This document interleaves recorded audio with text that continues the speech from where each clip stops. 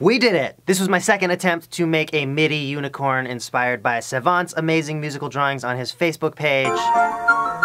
I've learned so much on this journey. I showed this in more detail in my last video, but essentially I edit a drawing down just to some basic lines, print it onto a sheet of transparency film, and put that over my laptop screen so I can trace it with MIDI notes. This gives us a good image, but it sounds like junk. And so this is the part where you get composing, and a lot of people ask me why I didn't just use some of the software tools that will automatically move all the notes to be in the same key, and that's because that just sounds like slightly better junk. If you've ever heard someone plonking around on just the white piano keys, they are playing perfectly in C major. But there isn't too much else that's musical about it. Popular music requires a crafted relationship between notes in both pitch and time. So the challenge in this process was to come up with melodies and harmonies that stuck to the overall shape of the picture. One thing I did change and draw freehand was the unicorn's horn, because on my mask, it kind of points in a weird direction.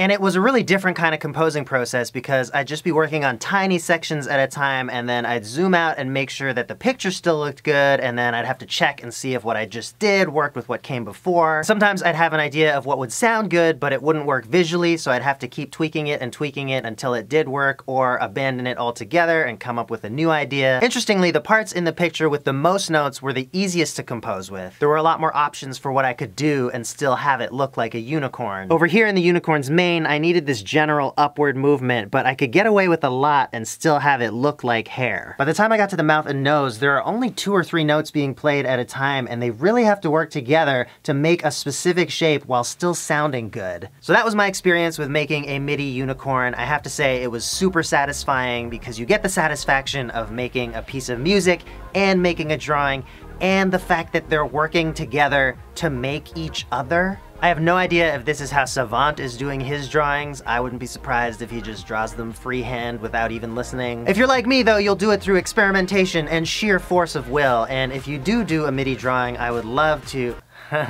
If you make a music drawing of your own, I would love to check it out. Put it on Twitter or Instagram and tag me. Thank you so much for watching. My name is Andrew Huang. I would like to high-five you, and here is one more drawing for the road.